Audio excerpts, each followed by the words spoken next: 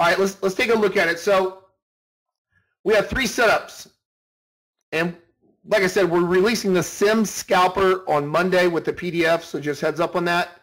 That has all these 3 setups in it also. But there's 3 setups in the trade room. We have a zone break. We have a outer edge setup, or slingshot.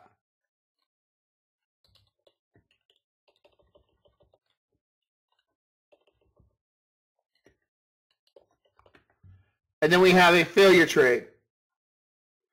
Let's go over them briefly in this video so we understand, and we're going to see what the what our algorithm looks for these setups on any given market, any given day. So zone break is a specific time to look for a zone break, a specific time to look for an outer edge slingshot, and a specific time to look for a failure trade.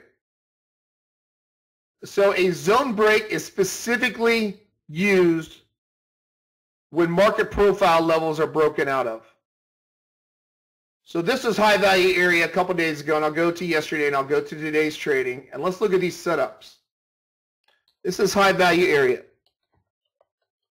on market profile. You have an HVA, an LVA, and a control point. HVA is the red volume profile. Volume profile has been around since 1994. All right, that's high value area. When you close outside of high value area, meaning the outside of it, the market becomes what's called imbalanced. When you become imbalanced, there's no resistance above you until the next previous market profile, which is the previous day or usually 2 days before. Our target yesterday that I gave at 8:15 a.m., I said this is our target for the morning. It came within 1 tick of our target. I'm going to show you how it works. So high value area, when we get above high value, you want to look for these zone breaks.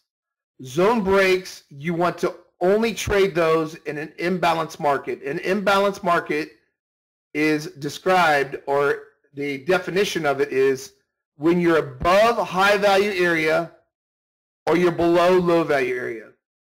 When you're above high value area, you're going to look to buy high and sell higher. Buy high and sell higher.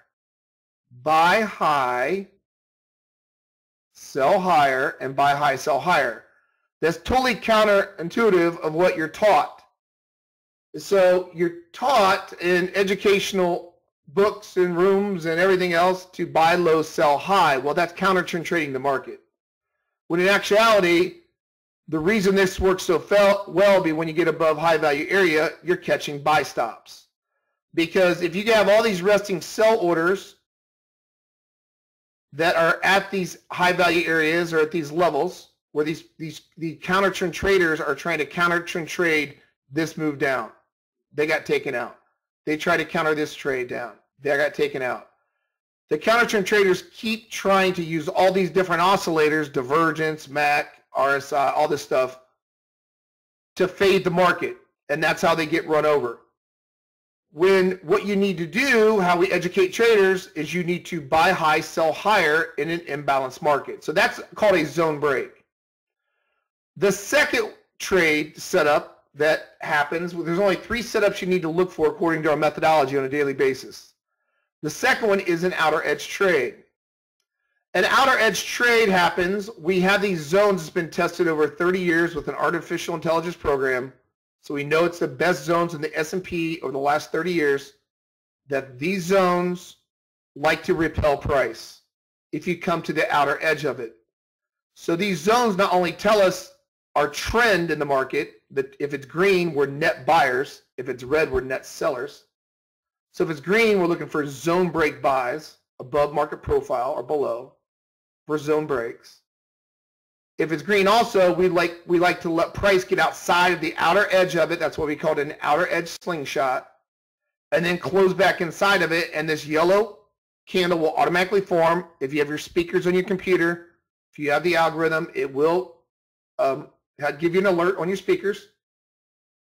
It'll alert you with the beep that we have an outer edge trade. Well, an outer edge trade, you're trying to get the outer edge part of a zone that's been tested for over 30 years to repel price back up. Because what happens, I call it a slingshot, because imagine you taking your left hand and putting up here at price and stretching it with your right hand, a rubber band, stretching it down with trend, stretch, stretch, stretch, and then all of a sudden you let go of that rubber band. The target on that rubber band would go what? It would repel right back to the origin, and price should come right back up to it, which it does. And you notice on that slingshot that happened, it went exactly right back up to it within one tick, exceed it by one tick. So that's your first overall target on a slingshot. Where's the swing high, the retracement started from? On the outer edge, it should snap back right up to it. So that's called an outer edge trade. All right, that's our second setup in the trade room. The third setup is called a failure trade. The failure trade is against overall trend. This is where this fires automatically for you, and you have this bar that will form. If the oscillator down here, this is strictly oscillator based. If the market is weakening up against my overall trend, then my oscillator will stay above what's called 65. You can use a stochastic or a CCI or whatever you want to use. And you're looking for a retracement there, and that's called a failure trade. All right, so that is a failure trade. So you can use the failure trades to find the overall inflection point in the market on the way back down. So this morning on the 7th, or yesterday, non-farm payrolls came out. We're going to let it settle down in a second, and then we're going to get back to work.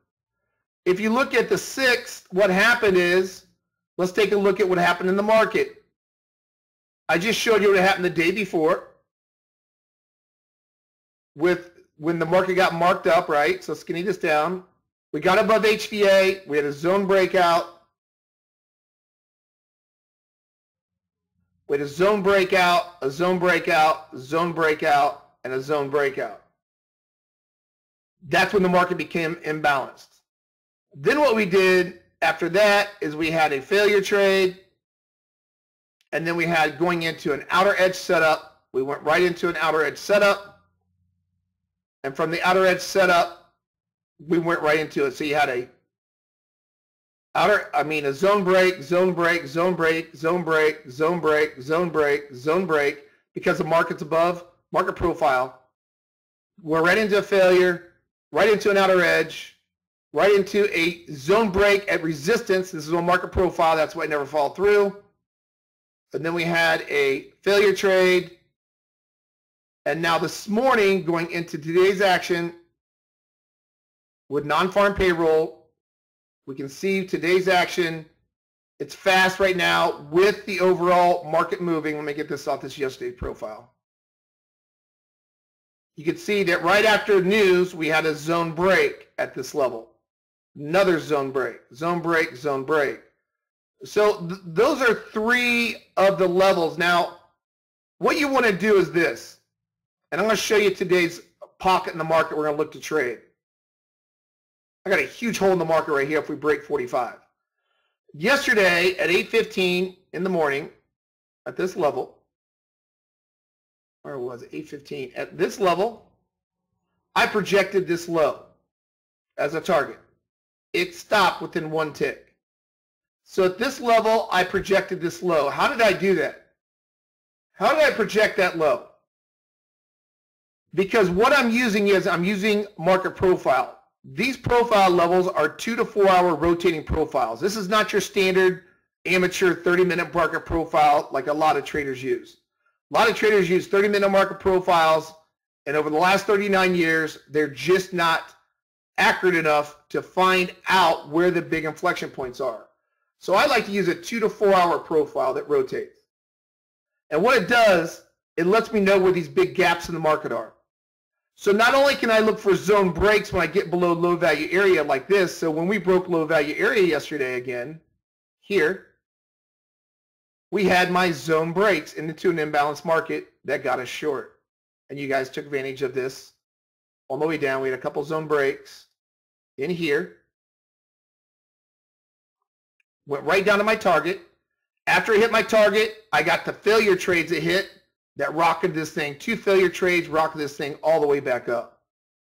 So my zone breaks actually had a failure trade here that moved the market down right here also. So it started with the failure trade here. Failure started moving the market down. Then I got into an imbalanced market below low value area. I got a zone break. Hit my target hit within 1 tick. Then I got a failure trade, rocking the market back up. Because what I did is how did I come up with these targets? I used my 2 to 4 hour profiles, and I just simply looked for this. I looked at my previous day market profile. My previous market profile said we are balanced until we break out a profile. When we broke out of here to an imbalanced market, that's when you saw those zone breaks I just showed you that worked out great on my system, because there's no resistance until the next profile. So if I skinny this down, I can see where my hole in the market is. My hole in the market was a retracement to this profile level. It stopped within 1 tick yesterday.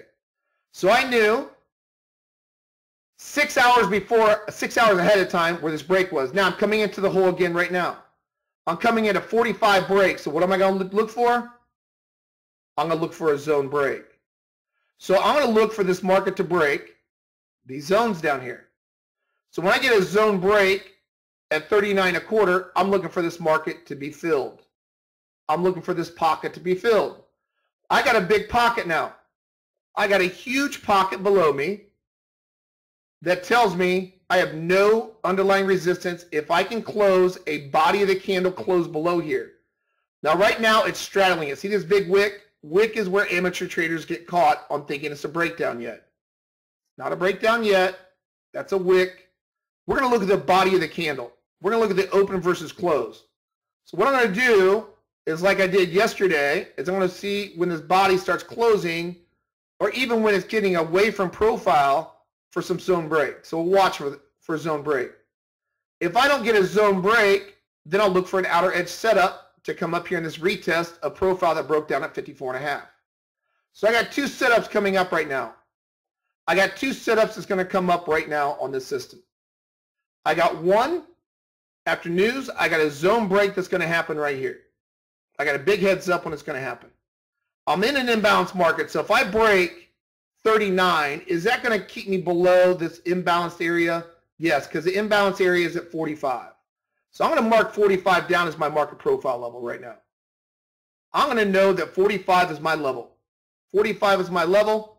That's my breakdown on market profile. So I know I'm below profile. You can see it happen right after news, 42.25 down to 39, 3.25 points. But that was right after news. You don't want to trade right after news. It's too fast. But I'm looking for a break here, because if I break here, I know I'm below high value area. I mean low value area, sorry, LVA this time. So low value area, it tells me I'm in an imbalanced market. So if I'm in an imbalanced market this morning, I know that I am going to look to short the market. So I'm going to look to do 2 things. I'm going to look to short this market with a zone break here. It's a leading indicator. It's not lagging. I'm going to look to zone break short, target of 15. My target is 15. 2 days ago was my control point. The other one, if it likes to rally, that's fine. Go ahead and rally. That's okay. Then I'll look for a outer edge setup, outer edge slingshot, outer edge sling at this level up here. So I'm not going to look for a failure trade, because failure is against trend and my oscillator is really weak. For a failure trade, that market would have to do this. It would have to get above my 100, the oscillator, get back below 100, then get back above 100 again, then I have a failure trade. So right now I don't have a failure trade. So I'm looking for 3 setups. Failure's off the board. A failure would have to do this. It would have, this oscillator would have to come down, stay above this green level of 40 on the stochastic, or 65 on the CCI, negative 65. See right now, and then they have to jet right back. They have to jet right back up here. So if this oscillator right now, if this oscillator would stay above this negative 65, or what's called 40 on the stochastic, so in the last 30 years, this was tested also on an AI program to let me know that negative 65 is an inflection point on an oscillator, and 40. So 40 and 65, 65 positive or 40 stochastic, or negative 65, positive 65. If it stays above this 65 and comes straight back above 100, a yellow bar is going to form, and you'd have a failure trade, but you don't. So failure trade's off the board, so I'm looking for a zone break. All right, so there's my 3 setups. The failure trade did not come through, so what's my next only setups available? Outer edge slingshot, it's going to close above it, close back inside of it, or we get a zone break here. If we get a zone break, we're good to go. Now, let's take a look at this pocket that we have below us. We have a huge pocket below us on market profile. Look at this pocket below us. Big, giant pocket below us. I already showed you yesterday how I can project these things way ahead of time. I projected it 6 hours before it even happened, stopped within 1 tick of my projection, and then it rallied hard. Well, right now, my projection today is 14 3/4. That's where the hole in the market is. That's where control point was 2 days ago. Control point, that's where the most volume was traded on my 2 to 4 hour rotating profiles. This is not a 30-minute market profile that rotates every 30 minutes. That is irrelevant. That will run through support and resistance like hot butter, you know, knife through like hot. It just it doesn't work very well. Doesn't work very well. All right. So we can use this information to look for what? Look for this zone break or this outer edge setup. If the market gets strong on us and gets back above 45, I will look for a failure trade back inside a profile, but I'm not. Now, what I'm releasing here is this algorithm right here called a what? This is called a SymmScalper. The NASDAQ is short right now.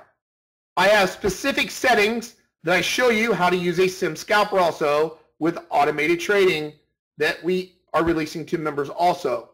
So the SymmScalper is going to go with a PDF for you. This is great to use after news. It's great to use. Usually, I like to turn these things on. If you're doing the SymmScalper, turn it on 3 to 5 minutes after news. You don't need to trade the SymmScalper right now. There's your zone break. You don't need to trade the SymmScalper in right when news gets released. Now, I just had 4 targets, but if you had more targets on this, you'd still be short on the SymmScalper. But look at the zone break that I projected. I projected this before it even happened. Why? Because there's a hole in the market. That's not my opinion. My opinion is irrelevant. Don't listen to me. Don't listen to Gerald. Don't listen. We do not project price action. We let the market tell us what it wants to do. We read the market. When I was a small order execution trader and I traded against institutions and Morgan Stanley and Goldman Sachs and all that stuff, we trade order flow. All right? It's the same concept in futures. You trade order flow. I projected this breakdown way before it happened. This algorithm, this SymmScalper projected this breakdown before it happened. I have it programmed to take this zone break. It's programmed to take this zone break, which it got short the NASDAQ at 07. Right now it's at 61. All right? It fell 47 points. The algorithm. The SymmScalper called it. Right? Why? How did I project this going down? Because there's a giant hole in the market. The hole is huge. There's no support. This is not, there's thousands of indicators out there for free, right? That are oscillators. Oscillators are junk. They're worthless. They tell you nothing. You need to read where all the participants are in the market. All the participants in the market. Thank you, Peter Stoudemire. I don't take credit for this, right? For market profile. Nobody can take credit for this but Peter Stoudemire. One of the smartest minds out there who created this in 1985. I get credit for the time frame that I use for it because these 2 to 4 hour profiles are awesome. They call these big pockets in the market, right? But thank you, Peter Stoudemire, because he just told us with his software back in 1985 that there's a huge hole in the market and there's zero support. None. None. Because this registers all the market participants. That's not my opinion. That's not your opinion.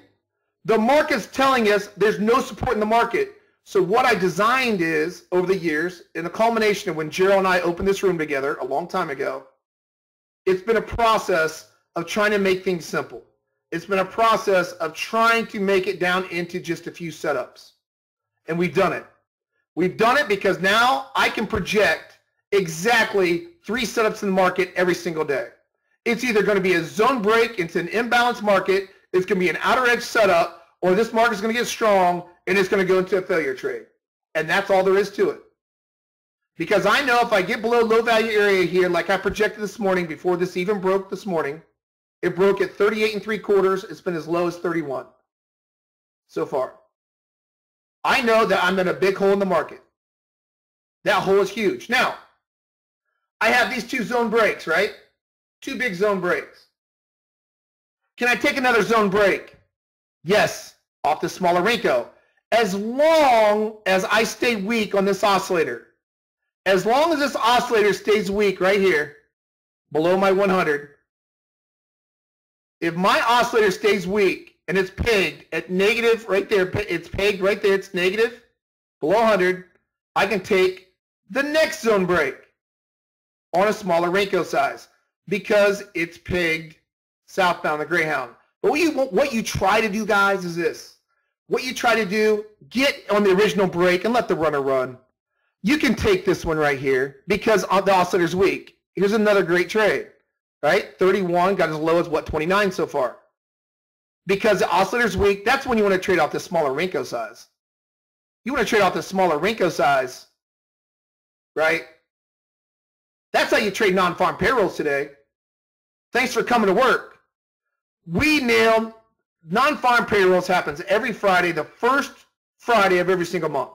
It's the most important news event for the exception of the Fed funds or the Fed. It's the most volatile event. If you can trade this event, you can trade any event. So we're showing you how to trade the most volatile event you can possibly have. If you can trade non-farm payrolls, you can trade CPI, PPI, GDP, retail sales, that happens every month, or a daily basis.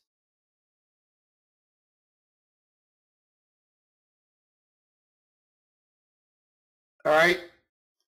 That's how we do it. The target on my target today for the runner is 53.14 3/4, yesterday's profile.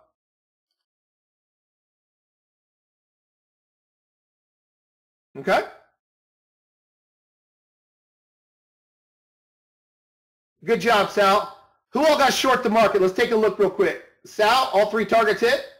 Good job. Who else got it? Derek, I know you got it, man. You're always on top of it. Good job, man. Mulu, you got it? Good job. Aaron, you got it? Leo got it? Terrence, you're on top of it? Absolutely love it. Success begets success, guys. Success begets success. Help each other out in the room. What I like about what Aaron does and Sal and some of these other traders and Derek and so on, they help each other out, right? Listen, there's a reason that counter-trend traders lose money because they're going against order flow. I always tell traders this, when I was a guest speaker at the Las Vegas trade show in Las Vegas, over 6,000 traders, they all use oscillators that go against order flow. We don't want to do that, guys. We're smarter than that. We're more educated than that. We know that the counter-trend traders are going to try to fade this move all the way down. Let them keep counter-trend trading. Let them use divergence and the MAC and all these different oscillators, you know. Let them use all these oscillators. Oscillators are great like this for confirmation. They're terrible for entry. Terrible unless you know where the participants are. Market profile is our participants. Nothing, and I can say this, I will compare this market profile to anybody's profile out there. I don't care if you're a hedge fund, prop firm. You know, we've had hedge funds, I said yesterday, approach us about our profile. So we actually, the the individual that actually helped us test the AI program, her husband actually runs or is part of one of the top hedge funds out there also. They know our profile is good because it catches the wrongly positioned traders in the market. You're catching the wrongly positioned traders. That's what we do. Okay?